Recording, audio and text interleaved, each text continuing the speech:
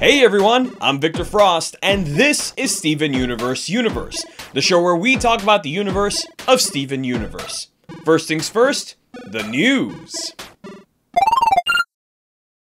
So we have finally got a date for the Steven Universe Uncle Grandpa crossover special.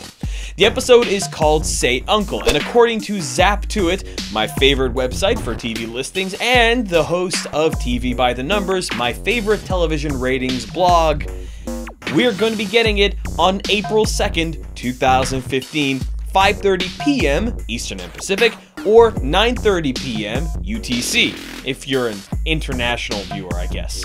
I am personally really excited about this.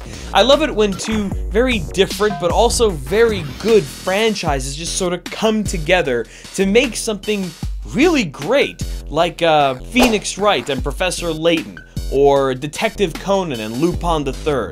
Both really great examples of great mashups, and I'm thinking that this is going to be very much the same. And for those of you out there who are poo-pooing this mashup, I guess the only thing I can say is, well, have faith in the Steven U crew. They haven't let us down yet. So, Steven Universe fandom, let's see what you guys have been up to. It's time for a review. This week, we're going to talk about The Game by ConnietheCat. This is a fanfiction in progress, and the premise is as such. Steven has started a game of truth or dare between himself and the rest of the crystal gems. Each chapter is more or less one round, and up at this point, there are 4 chapters. Now, the writing quality is pretty basic. No real errors, but also nothing to really make it pop either.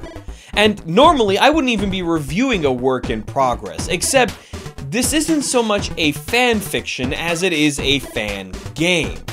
See, instead of writing the story entirely on her own, ConnietheCat decided to do something novel.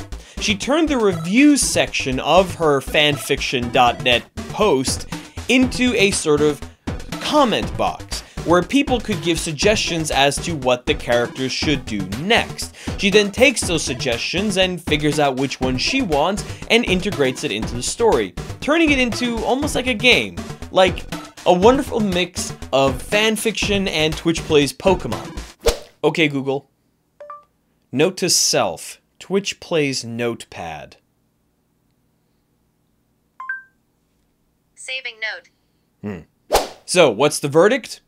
I'm gonna give it 4 out of 5 Stevens. Now, the writing is nothing special, but the novelty of a semi-collaborative fanfiction with a setting and a plot that is not only very flexible, but lends itself well to high comedy is great. I recommend you all go check it out, and if you feel so compelled, put a suggestion in there. I'm going to be keeping an eye on this one, so I'm going to be looking out for some of you guys out there adding to the fun. I can't wait to see what happens next in the story, and I do hope you guys go at least check it out. So now's the time for us to look at the newest episode and see what we learned. If you haven't yet watched the episode Joyride, now's your chance to pause this video, go watch that one, then come on back. Don't worry, we'll wait. This is your spoiler alert.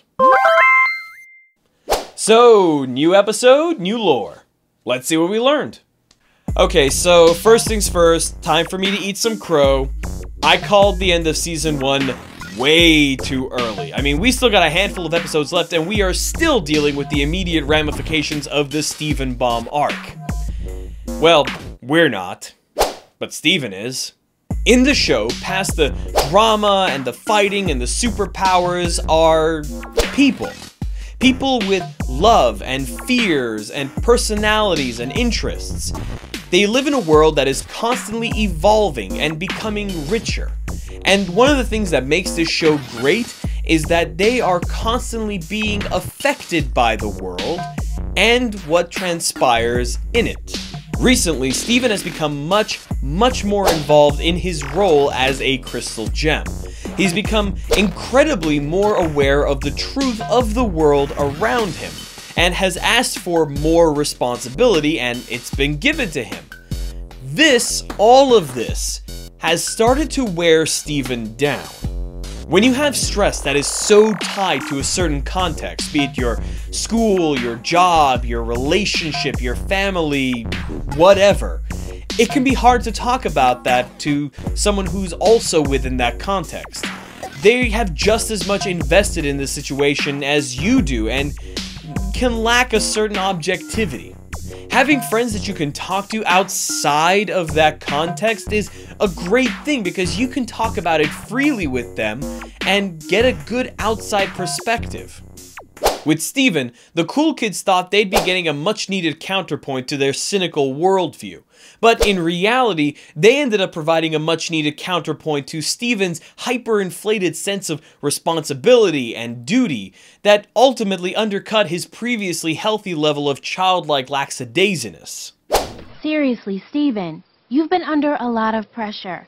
Don't you think you deserve to have a little fun? Steven chilling out aside, we see that he thinks that the gems possibly in some way resent him for them losing Rose. This is a popular idea in the fandom, so I'm interested in seeing how it plays out in the show.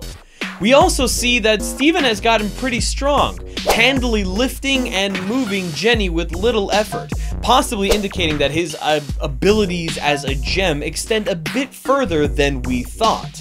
Where Peridot is concerned, though we don't see her in this episode, we do find her escape pod, which shows us that she did not in fact land in Moose Country, but here in Beach City.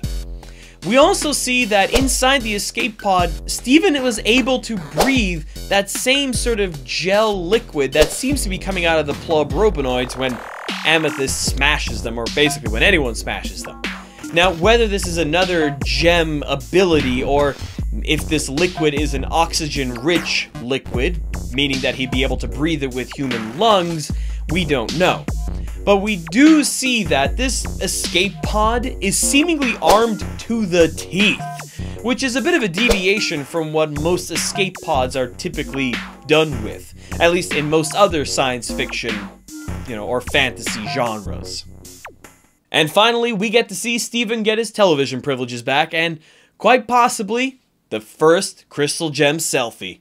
Maar eerst even lachen naar mijn selfie.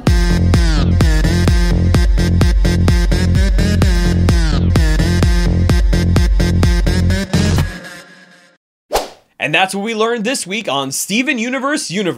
Join us next week where we talk about the episode Say Uncle.